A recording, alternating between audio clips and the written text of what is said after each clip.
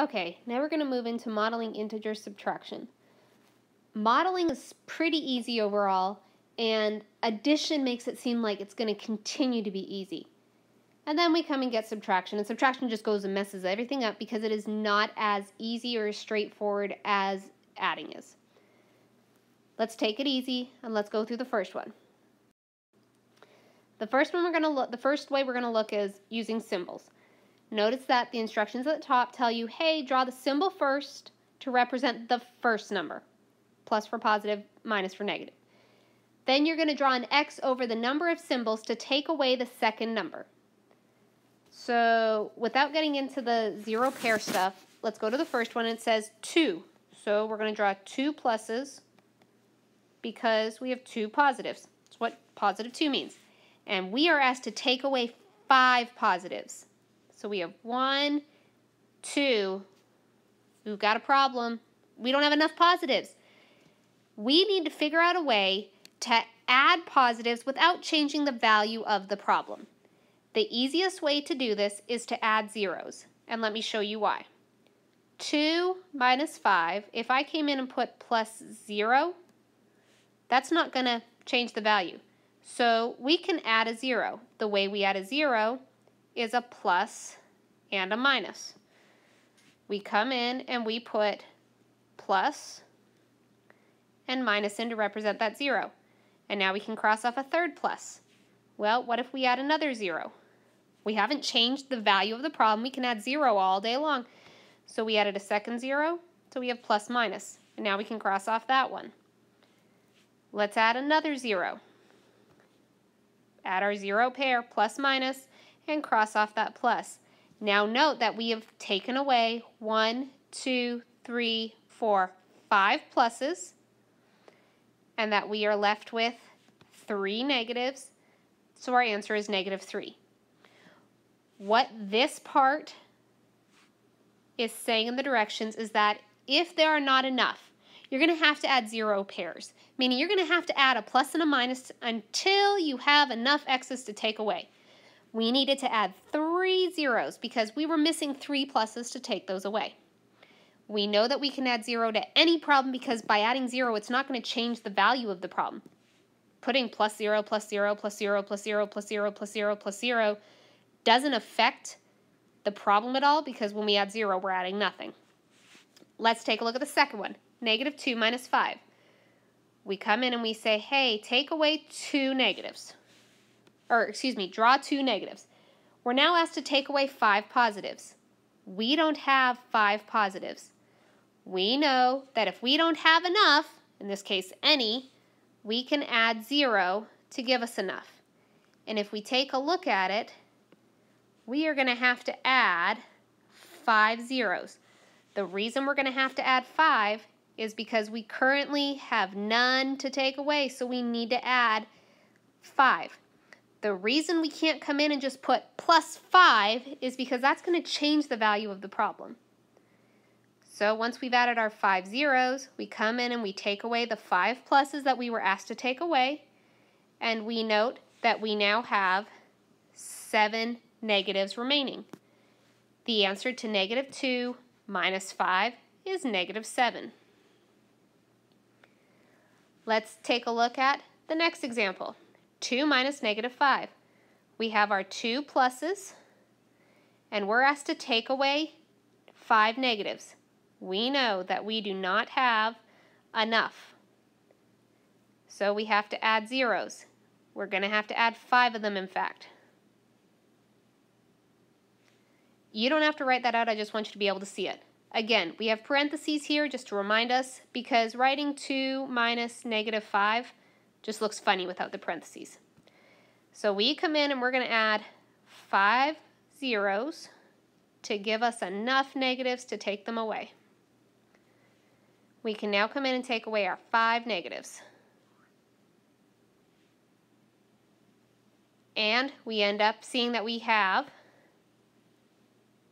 1, 2, 3, 4, 5, 6, 7 positives. So 2 minus -5 is 7. It's interesting that we had 2 positives, we took away 5 negatives, and we ended up with 7 positives. You'll learn a little bit more about the reason why. So for right now, we're just drawing some pretty pictures. Going on to the last example, -2 minus -5. So we start with our 2 negatives. We're asked to take away 5 negatives. We don't have 5 negatives. We know that to add those negatives, we can't just put plus -3 because that changes the problem. But what we can do is we can add zeros. And in this case, we can add 3 of them because 3 zeros will give us enough negatives to take away. So we took away 1, 2 negatives. There are 3, 4, 5 negatives. And we're left with 3 positives. So the answer to -2 minus -5 is +3. Interesting that we had 2 negatives, we took away 5 negatives, and ended up at +3. Let's try our second modeling method, heaps and holes. Once again, remember, we're going to draw semicircles above for positive and semicircles below for negative. We are still drawing the first number to start with. In this case, the 4. So we're going to draw for 4 minus 3. You all are smart. You know we're going to end up with a +1. But let's prove it. So we start with our 4 semicircles, and hopefully yours look a little prettier than mine. Now, we are asked to take away 3 of those. The way we do this is you're going to shade in. When you are shading in, do not shade them in to the point that you can't see them anymore. If you don't like shading them in, put a big X over it. You still need to be able to see that the semicircles were there and that you've taken them away. If you shaded them totally out, you can't see them, and also I can't see them. Your teacher can't see them. That's an important part that you need to be aware of. So we end up shading in the 3 or crossing off the 3 that we were asked to take away. And when we look, we're left with 1 heap left over. So we know that 4 take away 3 is 1. Taking a look at the second example, -4 minus 3. Since it's -4, we come below. 1, 2, 3, 4. We're asked to take away 3. We don't have 3 to take away. We know that when we don't have enough, that 3 is positive, not negative, we can add a 0. So in this case, we're going to have to add 3 of them. To add 3 zeros, you're making sure that you're doing a semicircle above with the semicircle below. Now we have enough to come in and shade in the part that we want to take away. So be careful if you're Xing them out. And then we note that we have 1, 2, 3, 4, 5, 6, 7 holes, meaning we end up with -7. So -4, take away 3, will be -7. 4 minus -3. Well, let me remind you that when we write it, 4 minus -3 looks funny to have the minus negative without the parentheses, so that's why the parentheses are there. For 4, we're going to draw 4 heaps. 1, 2, 3, 4. When it comes to taking away 3 negatives, we don't have it. So we know we can add 0, and we can keep adding it until we have enough. In this case, 3 of them. So we add 1, 2, 3 zeros. And we are asked to take away 3 negatives. So we're going to shade in the bottom 3 semicircles. And then we note that we have 1, 2, 3, 4, 5, 6, 7 heaps. So we have +7. 4 take away -3 is +7. Now let's go on to the last one. -4 minus -3. Remember that the reason the parentheses there is not to indicate order of operations, but because -4 minus -3 without the parentheses looks really weird. Starting with the first one, -4. 1, 2, 3, 4. We are asked to take away 3 negatives. Good news for this one is we actually have 3 negatives to take away. So we come in and we shade them in. If you want to X them, that's fine, but again, I think the shading's a little easier, especially if you do it so that you can still see the semicircles. We note that we have 1 hole left over, so the answer would be -1. The final modeling method is the number line. And I'm pretty sure that any teacher will tell you this one is the one that for adding a lot of people, it makes total sense to them. For subtracting, it's the one that messes students up consistently the most.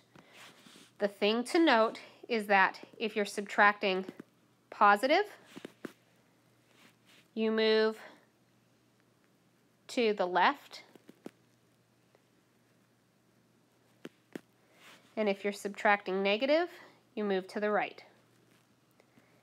Think about this way. If I have 5 minus 1, we know that to be 4. Look at the number line. If I've got 5 and I go back minus 1, I end up at 4. When I subtract positive, I move left. Well, if I'm subtracting a negative, I can't also move left. So that means we have to move right. That is what this part is saying, positive to the left and negative to the right. Starting out, we're going to start it the same way. 1 minus negative 3. So we go from 0, we go down, negative 1. So at 0, we go to negative 1. Now we're asked to take away 3. We know that we're subtracting positive, so we're going to go back 3. 1, 2, 3. We end up at negative 4, so the answer to negative 1 minus 3 is negative 4. Take a look at the second example. Again, remember that negative, if you're subtracting positive, you move left, and if you're subtracting negative, you move right. And I shouldn't have done the minus sign. I should have written subtract.